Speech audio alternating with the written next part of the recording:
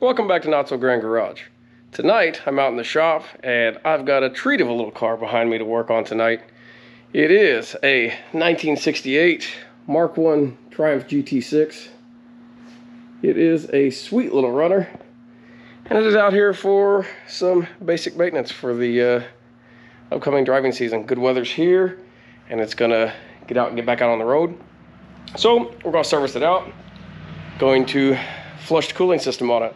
It's got a little exhaust leak and it's got a little fuel leak back by the fuel tank, so I'll be draining the fuel tank and fixing that.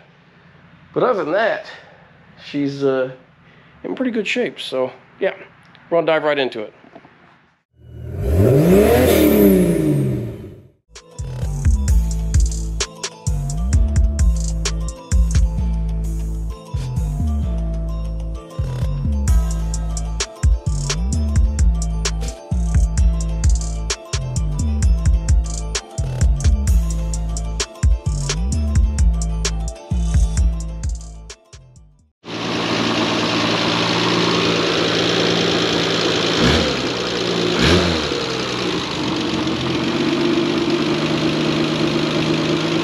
So, first things first, let it warm up a little bit, as these run 2050 oil, and I would like the oil to thin out a little bit before I pull the drain plug. So, I'll let it warm up. Use a canister style oil filter, so it's can sometimes be fun to not get the leak.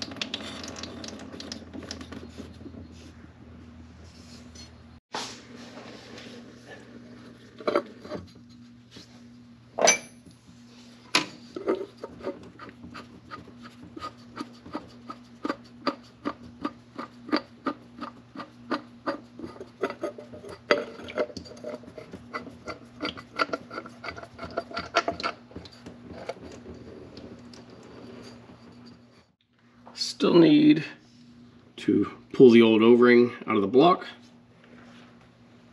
Kit came with a new O-ring, so we'll fit that.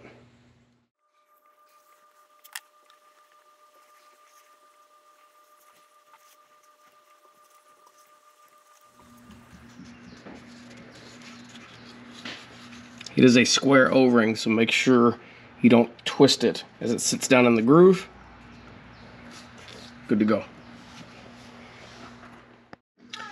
So the O-ring groove in the block is pretty deep. So just a note that if the O-ring, the first O-ring you've got, comes out really easy, you've probably got another O-ring still stuck in the block. They harden up and they're kind of hard to get out.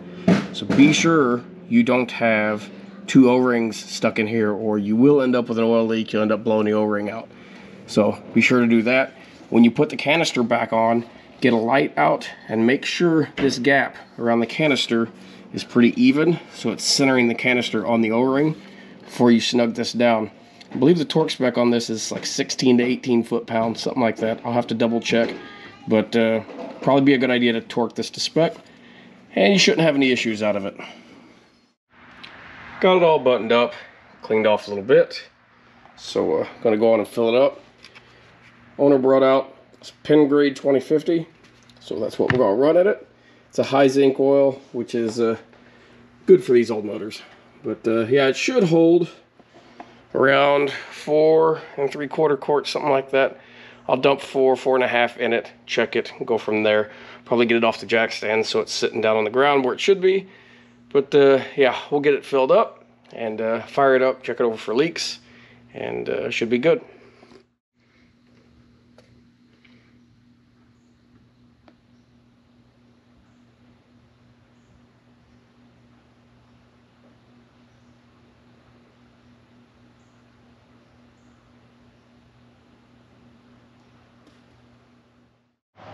Well, got it cleaned up. Got about 5 quarts or so in the sump. We'll fire it up, let it run for just a little bit, build oil pressure. We'll shut it down and check it for leaks.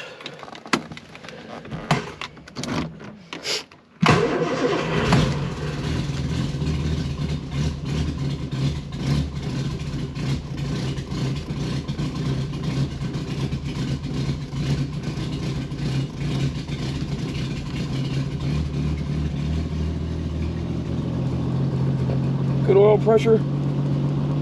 It's like about 70 pounds, maybe 60.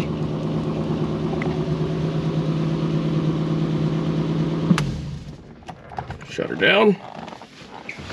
And let's see if we've got a big mess.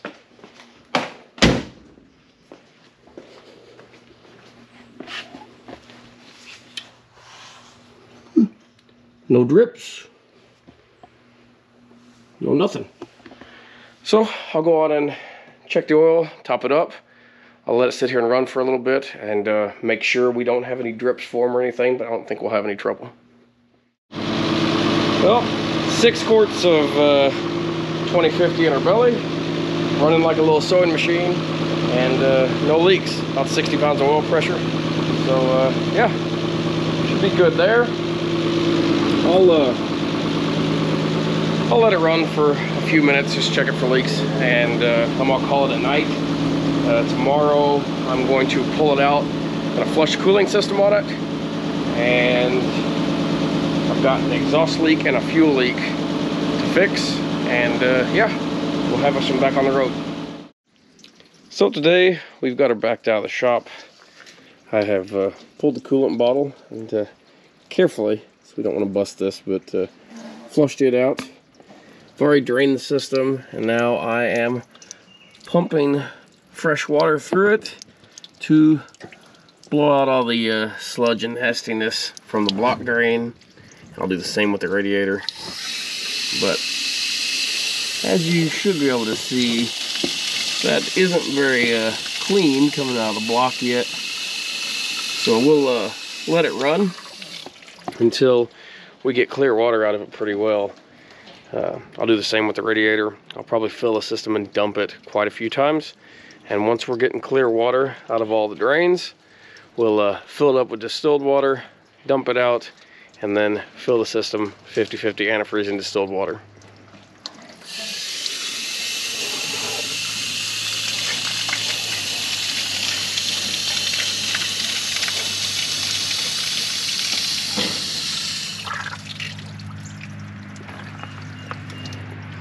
While I'm at it, I'll also go on, flush out the radiator from the backside, blow the cooling fins out and everything else, and I'll hose off all the antifreeze and everything else that's now all over everything. But pretty simple process, really.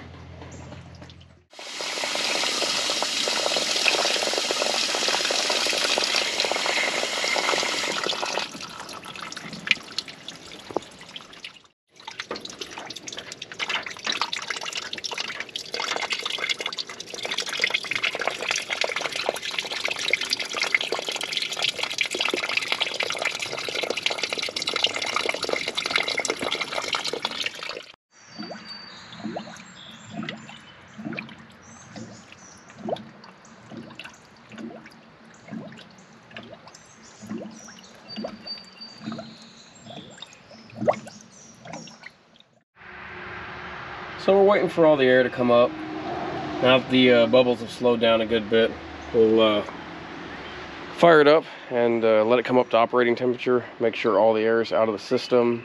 Let the thermostat open up. We'll let it cool back down, and then that should be good to go. We'll add a little bit to the overflow bottle, put it back in place, and this part will be done.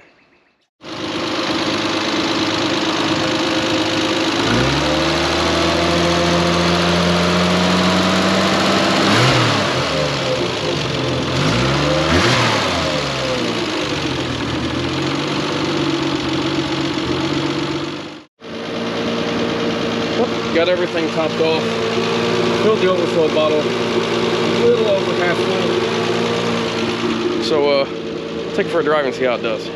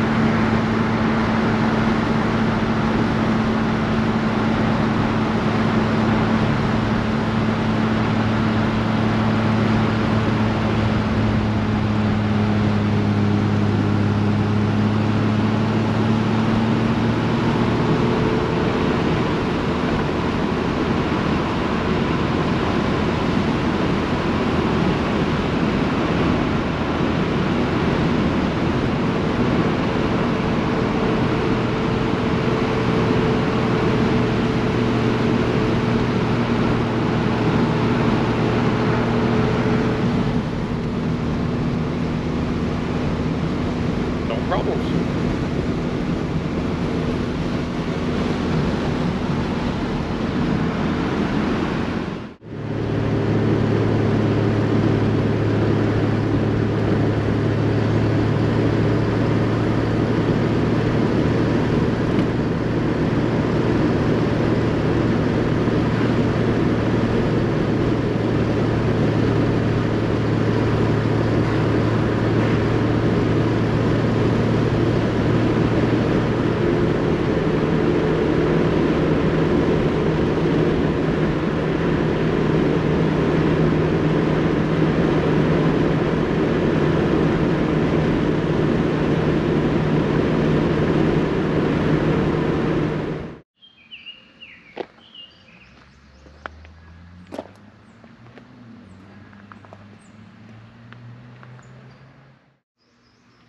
Well, everything's up to temperature.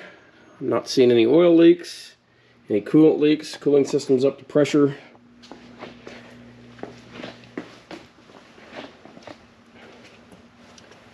We'll let her cool all the way down, see how low our bottle gets, because it should draw coolant back up into the radiator. But yeah, everything looks good. So I'm not going to bore you with the little fuel leak fix I need to do on the fuel tank or the little exhaust patch I need to do. Nothing too crazy there. So with that said, I'm going to cut this video off. If you've got any comments, questions, complaints, drop them in the comment section below. If you would, hit that like button. Helps us out and it doesn't cost you anything. If you haven't already, please subscribe. We appreciate you watching.